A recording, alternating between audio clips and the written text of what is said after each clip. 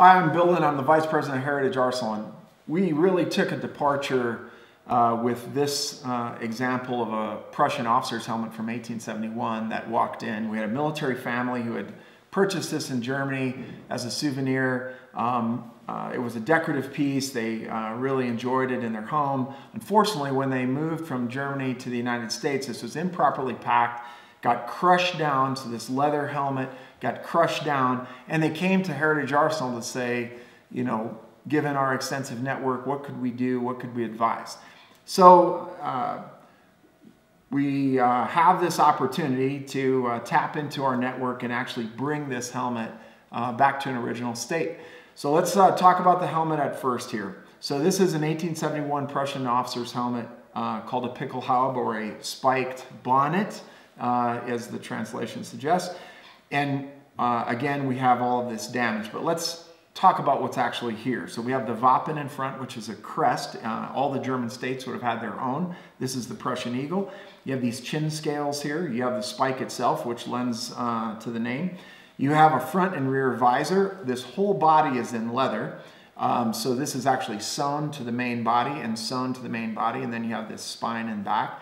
The chin scales, which are not only practical from a chin strap standpoint, but decorative, also fix these cockades in place. So the cockade on the right-hand side would have been the national colors, the tricolor of Germany.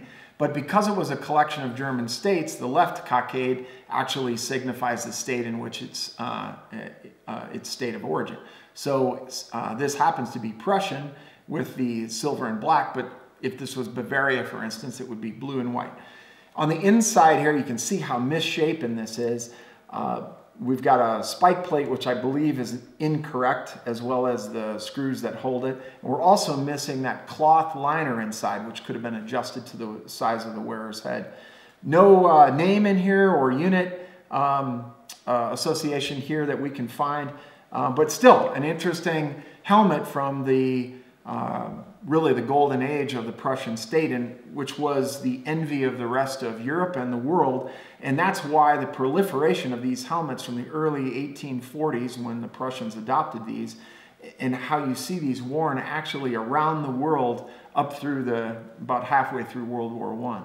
So what we're going to do is send this off to a partner of ours who specializes in these, and what he's going to have to do is he's going to have to strip all of the insignia off of this helmet.